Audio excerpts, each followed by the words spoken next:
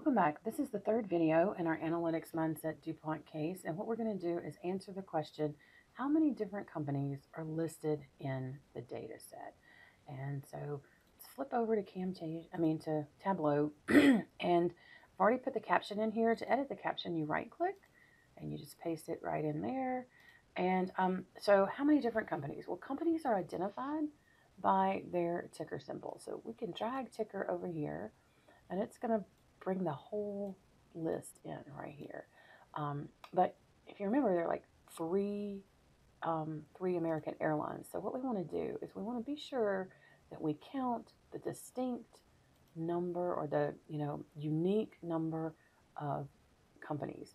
Now, to get this number right here, this label, if you do this and your label doesn't have that, you can show labels right here, and it will put the exact number in, which is what you want to do, because then you can get the exact answer. You don't have to guess what that number is. How many different companies are listed in the data set?